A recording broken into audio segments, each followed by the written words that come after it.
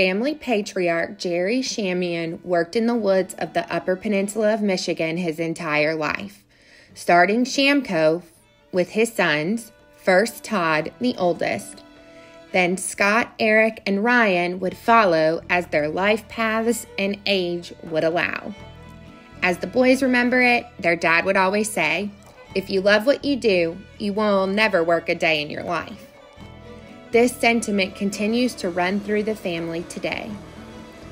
What started out as a smaller operation grew in size rather quickly, and though Jerry passed in 2020, the four boys keep the business rolling as one of the largest wood suppliers to LP Segola, Potlatch Deltic and Gwyn, and Billerud in Quinnipiac, employing more than 50 people as the business has expanded over the years to include a hardwood grade sawmill, tree service business, and 4 subcontracting woods crews that account for 6 additional production logging crews, as well as the original production logging crews first established by Jerry in 1997.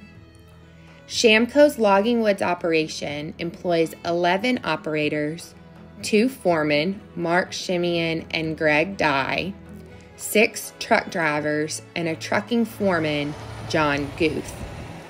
Shamco moves approximately 250,000 tons annually of all the Great Lakes species, with an emphasis on aspen.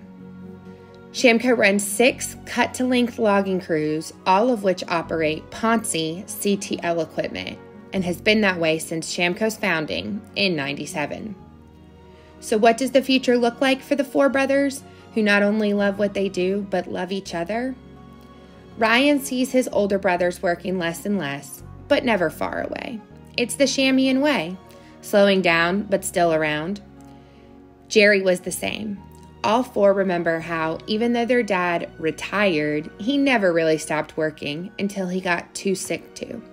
If they needed him, he was always there. And just like with how the 4 run their business, living Jerry's legacy, modeling his behavior, they'll always be there for each other, no matter what.